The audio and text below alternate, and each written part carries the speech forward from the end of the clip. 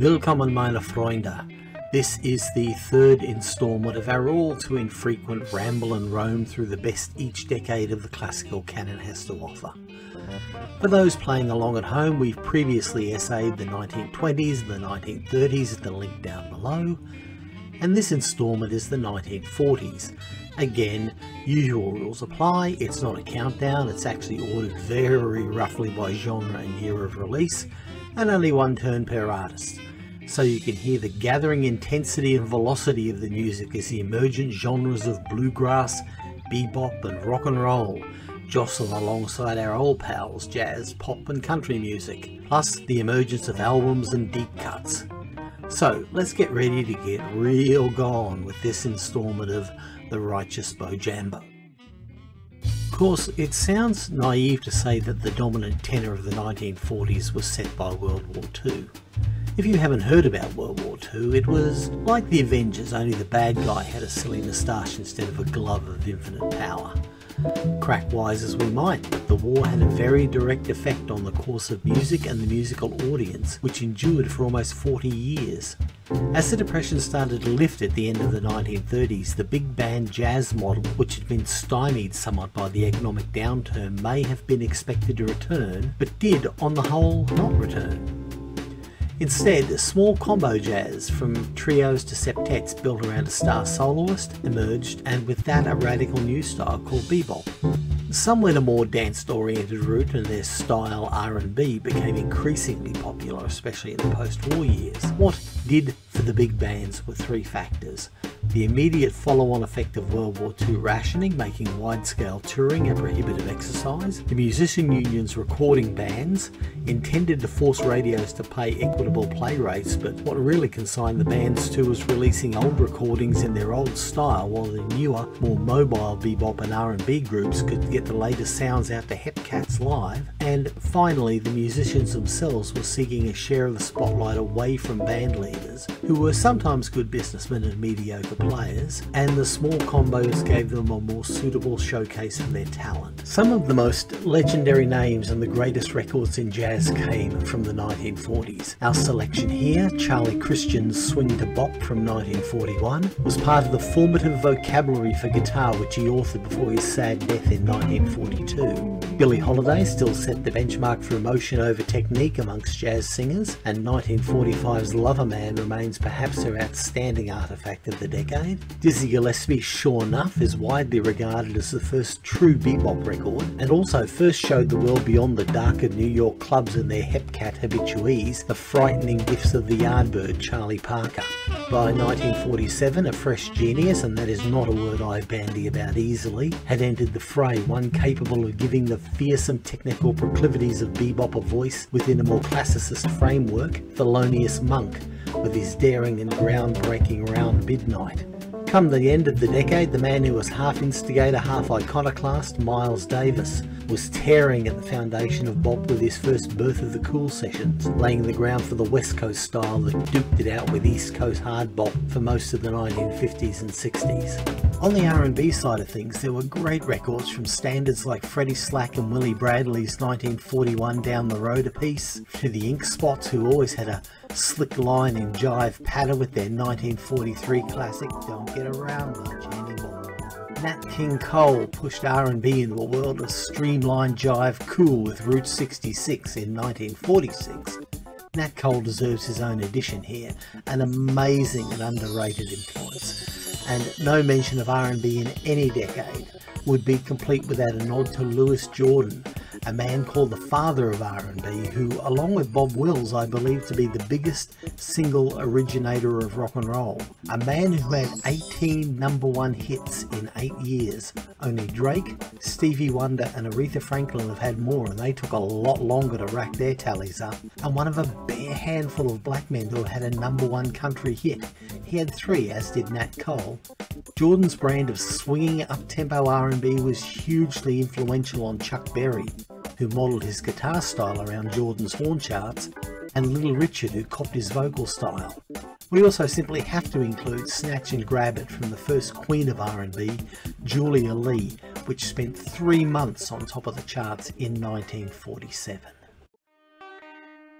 As we discussed in TRB 37, country music was accelerating and throwing off the staid cowboy tradition and the strict Appalachian structures on which it was built. Its audience led this as much as its musicians. The war economy drove rural whites away from the farm and westward, perhaps following kinfolk who'd emigrated during the Dust Bowl, or perhaps purely lured by war jobs in the California and Washington economies, or eastward to the Baltimore and Virginia shipyards. Have I ever expounded my theory that travelling songs in country music follow railroads east and travelling songs in the blues follow roads north-south? No? Well, that's my theory. Prove me wrong. And just as the blues built its legendary club culture in Detroit and Chicago and St. Louis, wherever the hillbillies went, the honky-tonks sprung up. Another huge factor in the growth and evolution of country music was the publication in January 1944, after the recording strike had ended, of the most played jukebox folk records in Billboard magazine. This chart was based purely on jukebox plays, which meant it was focused very heavily towards what was being played in the honky-tonks. The first ever #1 for 7 weeks was a record released in 1942, Pistol Packin' Mama. Back then the publishing title charted, so 3 artists shared the #1 spot for the same record, but it's generally accepted that Al Dexter's version was the biggest seller. Amongst the other selections this week, Gene Autry's enduring classic You Are My Sunshine, written by future Louisiana gubernatorial type Jimmy Davis, whom I believe we met in our 1930s cavalcade performing the saucy red nightgown blues, and possessor of a melody that is as timeless as it is instantly recognisable. As previously discussed, Ernest Tubbs' Walkin' the Floor Over You helped shape the style and tenor of honky-tonk.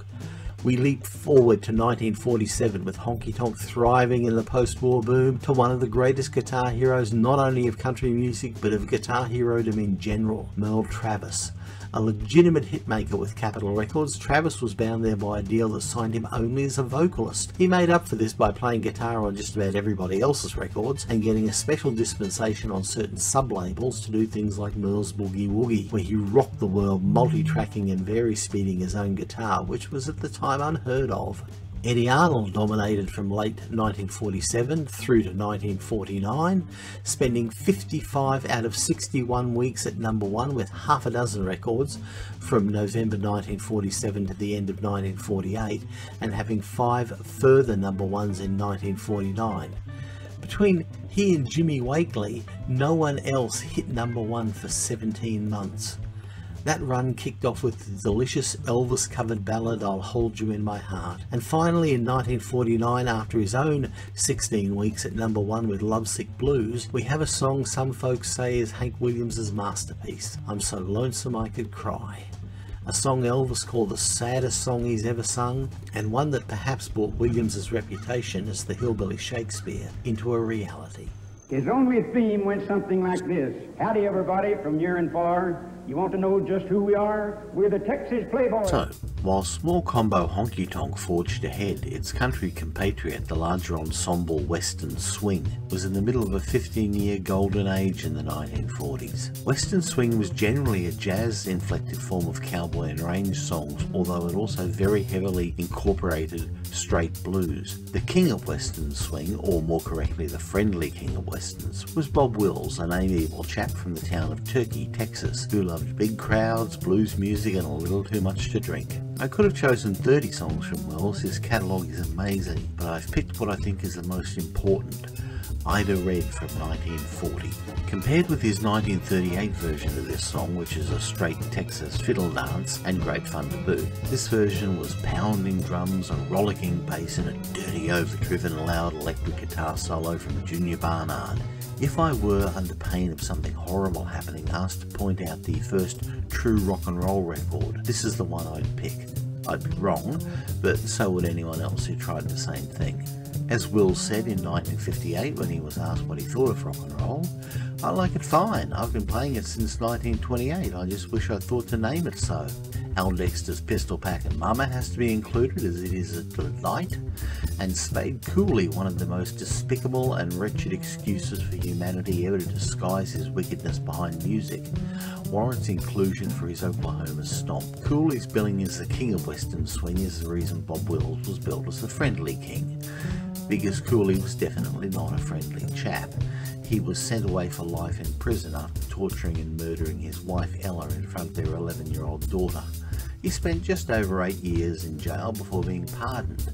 While awaiting final ratification of his pardon, he was given a 3 days furlough from the jail to go and play a concert to benefit police officers and drop dead backstage. A truly horrid man. Rounding out a selection, we have Roy Hogseed's version of a song more closely associated with Johnny Cash, Cocaine Blues, and Whoa Sailor by Hank Thompson, later to become one of the superstars of honky tonk. But he's working closer to western swing here, but with an edge, a drive that begins to step into the territory of the small combo honky tonk music that was being picked up by the young guys who'd come back from the war and the teens who sought to emulate their sang-froid with a anti-authoritarian attitude. It didn't have a name, but a few years later it would be what we would recognise as rockabilly.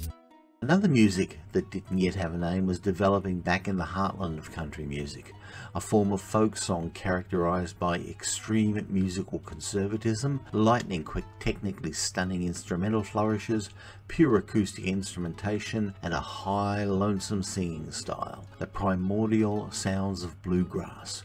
Early examples of this include the first big bluegrass seller, 1946's Rocky Road Blues by the great Bill Monroe, Johnny and Jack's Love at the First Degree, as well as Cowboy Copus, a name forever bound in tragedy with Patsy Cline's, with Three Strikes and You're Out, both from 1947, 1948's Molly and Ten Brooks, from the crucially important Stanley Brothers, and is perhaps best recognised in Flatt & Scrub's Foggy Mountain Breakdown, which technically was released in March 1950 but was recorded in late 1949. The trek northward to jobs and a better life had decimated the black rural south and led to the 1940s being the end of the true Piedmont and Delta blues traditions. There were still some great bluesmen and women who didn't stray too far though. Memphis was a popular destination, but most of all the new post-Robert Johnson generation, not that he had much to do with the price of eggs, we'll talk about that later, had drifted north to electricity and legend. Blind Willie McTell was still a force to be reckoned with, and he made his legendary Die-In Crapshooter blues in an Atlanta hotel room for John Hammond in 1940. Also in 1940, one of the greatest blues artists ever, and very probably the greatest female blues singer since Bessie Smith, the confusingly entitled Memphis Minnie, re-emerged with her classic and much covered Nothin' and Ramblin'. Tommy McClellan never left the Delta and gave us the original and best version of the blues standard Crosscut Saw, and in much the same vein we also feature 1941's classic from Memphis Slim, Grinder Man Blues. Slow and sleazy, these aren't hokum, this is straight up Delta blues, as mean and as intense as anything Son House did. Speaking of Son House, here he comes with his low down Dirty Dog Blues. Have a listen to the guitar figure on this song. Bob Dylan steals it wholesale for his Lonesome Day Blues on Love and Theft 60 years later. But then he lifts a lot of stuff on Love and Theft. Son House is a deep practitioner of dark arts. His very voice clouds the air with sulphurous vapours and dims the sun with swirling circles of malevolent black-winged birds. He turns the night cold, the horse goes blind and the mule goes lame, the cat gets the whooping cough and the dog gets the flu, and you'll feel every inch of him in your withering bones. But as the acoustic blues died, electric blues stood on the threshold of exploding, especially in Chicago and Texas. Leading the pack was T-Bone Walker with his 1947 recording of the classic T-Bone Shuffle, with a guitar solo that certainly made a younger Chuck Berry prick up his ears. The original and best Sonny Boy Williamson, there were two, John Lee and Alec. Why? Reasons. This was John Lee with his stomping band and quacky harmonica sound. A few years back, this sound changed everything. Suddenly venues could hold hundreds and artists could be heard over the din. Also, John Lee wasn't to live to see what he started to flower. Just after the release of this record in 1948, he was killed walking home from a gig, his head bashed in by an ice pick. His dying words, "Lord have mercy." Up in Detroit, 1948 saw the arrival of one of the most unique and ornery and frankly terrifying blues guitarists ever, John Lee Hooker, whose Boogie Chillum served as the willfully weird anthem of his own particular brand of cranky mayhem for the next 50 years. The first flowers of the Chicago scene, along with Sonny Boy, were seen to take seed. Little Walter, probably the most undervalued of the great Chicago bluesmen, debuted with Orionelle Blues, and finally, probably the man whose migration north best encapsulated the drift from the south to the north, and whose arrival on the scene precipitated the blues boom of the 1950s and 60s, the mighty Muddy Waters, announced himself with his sides-on aristocrat, particularly You're Gonna Miss Me. This is a heavy record, but Muddy had a different kind of heavy altogether in mind, which he unleashed on Chess in 1950 with a song called Rolling Stone. After that, the gloves were off and the volume war and every possibility seemed to open up. Down in New Orleans, a unique style of R&B was cropping up. Syncopated, melodically inventive and piano-driven New Orleans R&B grew up in the late 1940s and came to dominate the 1950s. The first significant recording is Danny Barker's immortal My Indian Red, ironically recorded in Chicago, which captured the spirit of the city and the rhythmic mysteries inherent in its music better than any other record of the era. Professor Longhair, who cast a long shadow over the music of the city for decades to come, recorded Mardi Gras in New Orleans. Dave Bartholomew is also a key player, both as a performer with records like She's Got Great Big Eyes and a producer, most notably with the great Fats Domino, who broke out with the Fat Man in 1950. Finally, perhaps my favourite record of the whole 1940s, and the one, for me, that puts to bed where and when rock and roll began, as discussed in TRB 06, Stick McGee's legendary Drinkin' Wine Spodiody, surely one of the songs I would cram onto my desert island C9. Folk and gospel made strides through the 1940s, folk in the hands of probably two of the most famous American folk musicians, Woody Guthrie, represented here by 1940s Tom Joad, and Leadbelly, another appalling excuse for a human being whom I hope was at least aware of the irony of his song, There's a Man Going Around Taking Names. As investigated in TRB 024, the sacred song tradition and R&B vocal group style had started to merge in the late 1930s, leading to the birth of the Jubilee gospel style, which gave us records such as the Golden Gate Quartet's No Restricted Signs, which goes beyond gospel into the folk tradition of complainin' songs, and the Pilgrim Travelers' A Wonderful Time Up There. The outlier is the proto-rock and roll of There Are Strange Things Happening Every Day by the fearsome Sister Rosetta Tharpe, who knew the inside of the nightclub as well as the insides of the church, belting out another one of those records that just needed the title rock and roll to be a rock and roll record. Finally, in the 1940s, pop was, as it was in the 1930s, diverse and reflective of dreams and aspirations. There were up-tempo dance tunes to keep morale high, composer Johnny Mercer's 1945 on the Atchison, Topeka and the Santa Fe, or Ella Fitzgerald, It's Only a Paper Moon. There was June Christie's Ode to Home Cooking with Shoe Fly Pie and Apple Pan Dowdy in 1946. Why do I prefer this to Dinah Shaw's almost simultaneous version, which was jaunty but not clawing. 1945 also saw Frank Sinatra cut what some folks think is his greatest ever side with Paulie Walnut's favourite ever song, Nancy with the Laughing Face, a profound meditation on the debts of love and the knowledge they may never be repaid. And to finish, I believe we have our first ever non-American record in the series, the timeless melody and the beautiful lyric of the signature song of one of the most important artists in all the Western classic canon, La Vie en Rose by Edith Piaf. Piaf had been a rising star before the war, but a scandalous reputation held her back and threatened to send her to obscurity until the occupation of France afforded her chance to turn her ability to scandalise back onto the Germans, and she became very much the idol of the common people of Paris. La Vie en Rose, Life in Pink, or Rose-Coloured Glasses if you would, is a torch ballad, not one of Piaf's signature chansons, and it simply has one of the most beautiful lyrics ever written by Piaf herself, which for some reason is instantly butchered the minute an American singer, I'm looking at you Bing Crosby, gets a hold of it. There'll be more from the Little Sparrow to come, but for now she closes our look at the decade where intensity meant progress and progress meant what lay behind stayed behind.